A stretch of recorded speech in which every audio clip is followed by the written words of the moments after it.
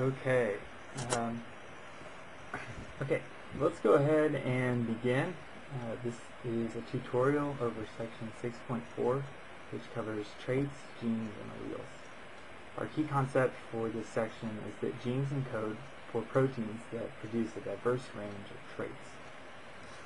So, in order to understand these concepts, we have about 9 specific vocabulary terms that we need to learn for this section. Here they are. What you will see throughout the presentation here is these purple and yellow words showing up again and again. So at the end of this, we should see all of these different terms at one point. Let's go ahead and dive right into the main meat of what we need to understand. A lot of talk about what a gene is and how genes work. Genes are a specific sequence of nucleotides that encode for a single protein. So let's go ahead and talk about what that looks like. If I was to look at any different cell in a body, what I would see is all of these tiny chromosomes inside of a nucleus. Now, a chromosome is made up of 2 separate parts. It's going to have one side that is a chromatid and another side that's a chromatid. It sort of forms an X shape. In the very center of that chromosome, there's going to be a thing that we call a centromere. So here's our centromere, and at the very end, there's going to be a telomere. So what I'd like to do is go ahead and unravel this chromosome in a specific region at the end of its telomere. So I'm going to talk a little bit more about this later, but I'll just introduce the term locus right now. A locus is a particular location on a chromosome. So what I'm going to do is I'm going to zoom in, so to speak, and unravel the end of this telomere right here. So when I do that, what I can see is a pretty neat thing that happens. My DNA is actually wrapped around a histone, or thousands and millions of histones, and DNA is going to wrap around these histones, and it's going to be all completely bundled up. So what we can see here is a specific set of DNA at the very end. And this is going to be actually our gene. So our gene is going to be found at the very end of the telomere that we were just looking at.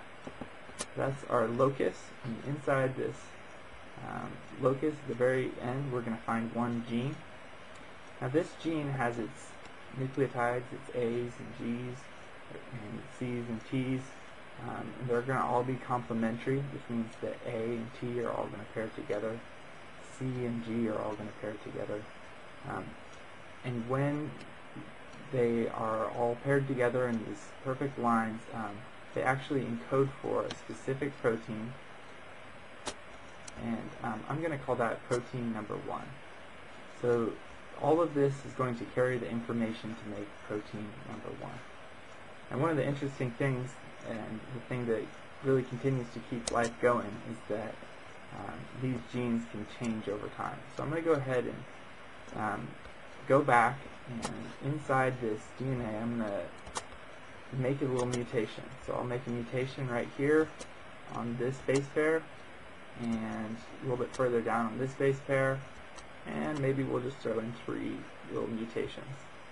Now, when I do that and I take this gene, let's just change the color just to symbolize the fact that we have changed some of the genetic information. Now that can actually encode for a different protein, and I'm going to call that protein number 2.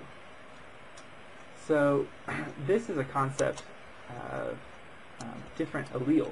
So protein number 1 would be one allele, and protein number 2 is a different one. An allele is one of 2 or more forms of a gene. So the reason that there's 2 forms of genes is really just a difference in the change of nucleotides. It's just different information. Now let's go ahead and try and work through the locus real quick. I'm going to talk about specific some locus on chromosome 16 in humans. So if we look at any chromosome, we're going to look at a lot of different locuses right here. And a locus is just a particular location on a chromosome. So down at the telomere, there's all these different genes that are found down here, wound up in the histones. And in the centromere, there's a couple of different genes. There's less. And then at the end of the telomere, there's going to be more and more genes. So we can actually, when we stain these with colors, that's why they have the name chromosome, they get different bandings. So the denser the genes are, the brighter the banding will be. So that's kind of a cool thing. It's always kind of cool to see a chromosome up close, and you look at all these different loci, and you can see all these different locations there. Okay, so one of the cool things about chromosome 16 is that it actually carries a gene that encodes for earwax. So I'm going to go ahead and highlight chromosome 16. And there's this region in the middle of chromosome 16 that encodes for earwax. So I'm going to go ahead and highlight that loci right there, and let's go ahead and read about what's going on with that. So in 2002, Tomata et al. Used 8 Japanese families to determine that the gene for wet and dry earwax was on chromosome 16 near the centromere. So that would be its locus. Later, Yoshuri et al. In 2006 found that the gene responsible was ABCC11. So if we looked at chromosome 16 right near the centromere, we would find this particular locus. And one of the interesting things is that if we just change our nucleotide sequence, we can actually end up with a wet allele. So this 16, if I just change its nucleotide sequence, it can make wet earwax, a protein that makes wet earwax. Or it's also possible that the protein that's made by this chromosome 16 can make dry earwax. So let's go ahead and take a look at what that would result in if we crossed these two people. Okay, so we're going to go ahead and take that wet earwax from male here. So I'm going to have my male, and he will pass on his chromosome, and it's going to have a gene that encodes for wet earwax. Now I'm going to pass on the female genes from her egg, and she's going to pass hers on. And we're going to link these two things together, just like an oxen's going to link its two heads in here when it's pulling a cart. We call these a zygote, and we have two different things linked together. So I have these two different genes in this individual, so it's going to be carrying two different genes. Now, what do we call it when we cross two individuals? This is called a monohybrid cross. This is a cross that specifically looks at one trait, or it shows one trait. So we are going to do everything, and we are just singly looking at what happens at this specific site, which we call a gene on chromosome 16. So let's get a couple of new terms for what's going on here. For one thing, we'll have a homozygous allele. What homozygous means is that when we have both of the exact same traits. So for this allele, I'm going to have homozygous for dry earwax. So they're going to have two of the same alleles for a trait. So one offspring, not the one that I just showed, but it would have a mother that passed on dry earwax and a father that passed on dry earwax. In the example that we just showed, we had heterozygous example, and that's where one of each allele for a trait is expressed. So we'd have a dry and a wet. So the father would have passed on the wet, and the mother would have passed on the dry.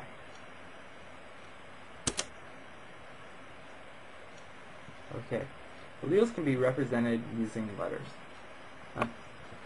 One of the questions that commonly gets asked is why an organism's genotype may be homozygous dominant, homozygous recessive, or heterozygous, but never heterozygous recessive. So that's kind of a confusing question. So let's look at what's going on there. Dominant allele is expressed as a phenotype when at least one allele is present. So actually, if we were to look at our genes, I think I switched them around here. I'll go ahead and show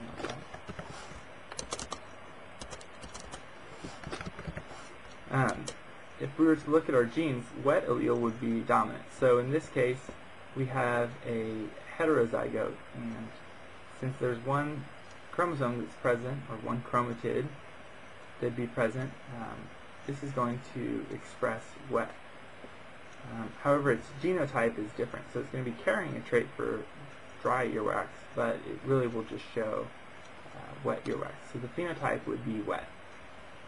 A recessive allele is expressed as a phenotype only when two copies are present. So let's go ahead and look at a wet example.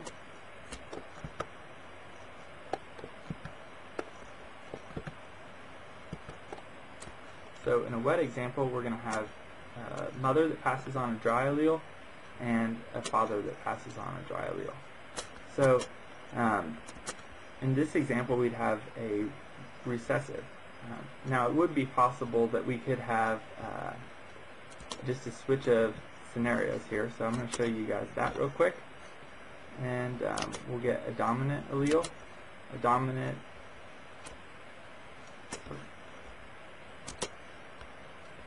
allele. So I have two two wet traits. This would be homozygous for dominant.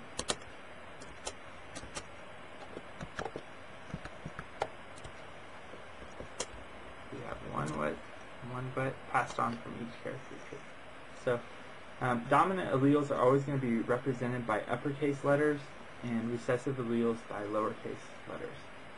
So in this example, I'm going to go ahead and go back and change up my thing. So I'm going to just type in W for the dominant trait.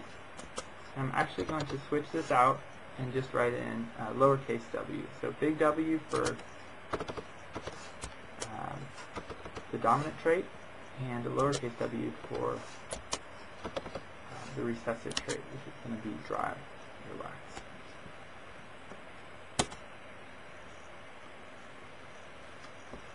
Okay, the last thing I want to touch on is the difference between genotype and phenotype. A genome is going to be all of a organism's genetic material. So that's all the material that's present when you're born. It's the material that separates humans from fruit flies, from zebrafish, from tiny nematodes to chimpanzees. We all have different genomes. So genome is sort of a broad concept. So I'm going to go ahead and put a big, broad stroke under that. So that's all encompassing. Okay. Underneath that, a bit of a smaller thing is actually our specific set of genes. So we call that a genotype. That's just what you have. So you have a specific genotype of human genes, unless you're watching this as a chimpanzee or some other crazy creature, I don't know what. So you have a specific set of genes, but not all of those genes are actually shown. Only some of them are shown. So the genes that you show is even a more specific thing, and that's going to be what we call a phenotype. So we're just getting more and more specific when we talk about what genotype is it. what phenotype is it, and then we're really broad when we talk about what genome we're covering. So thanks for watching this video tutorial.